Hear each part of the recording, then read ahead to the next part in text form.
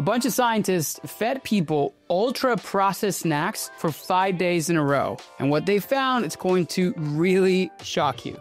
So this group of German researchers took 29 healthy guys, we're talking normal weight, no health issues, and they split them into two groups.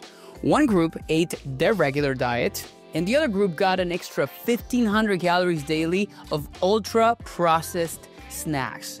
We're talking chips, candy, brownies, packaged cookies, basically everything you find in a gas station, and honestly a dream come true if you ask me, if I could eat like this every single day. Now they went back to eating normally for a week. Now here's where things get a little bit crazy. They did brain scans before, during, and after the junk food period. And what they found was that after just 5 days, the people that participated in the study, the participants' brains stopped responding to insulin properly. Now most people think insulin is just for blood sugar, but your brain needs insulin too. When your brain becomes insulin resistant, it's like your hunger and your craving signals get all scrambled up. The areas of your brain that control reward and decision making around food literally start to malfunction. It's like your brain's GPS for I'm full and I don't need more food, they get completely broken. But here's the most shocking part. Even after they went back to normal eating for a full week, their brain scans still showed problems. Their brains were still insulin resistant. 5 days of junk food created changes that lasted for weeks. Well, this blew my mind because I just finished this experiment, if you've seen some of my content, and I went from whole foods to full carnivore, cutting out virtually all processed stuff. And the difference in cravings was insane. Like, I wasn't really constantly thinking about food anymore.